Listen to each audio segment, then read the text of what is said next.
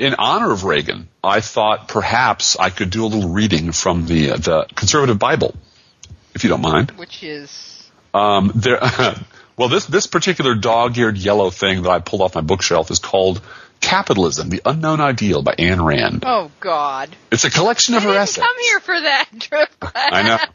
Suck it. Can't go back now.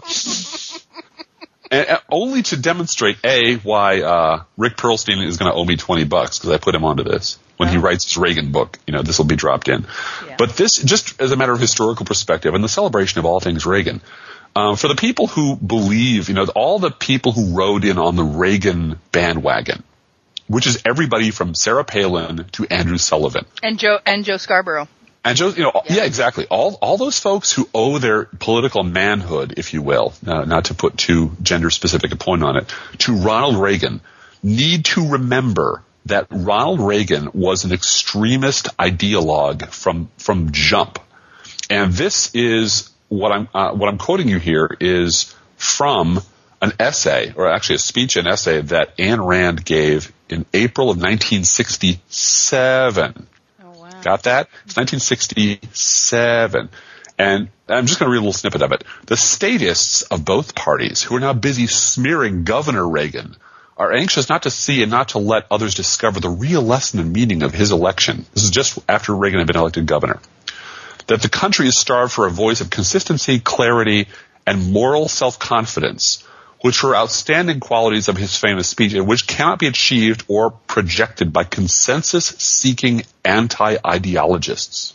Ayn Rand, through Ronald Reagan, she helped launch his career.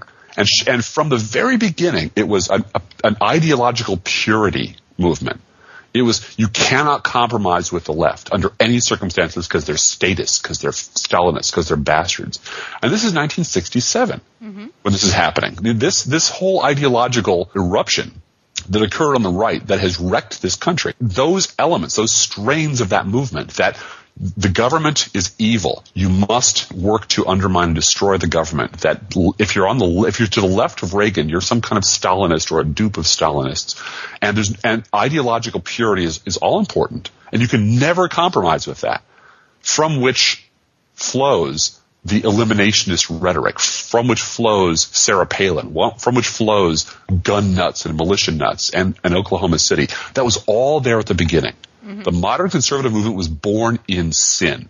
Yep. And to pretend otherwise is to be just another revisionist conservative idiot. Thus endeth the lesson. And I got books full of this crap. I got a book full of this crap, and I'm giving this crap away.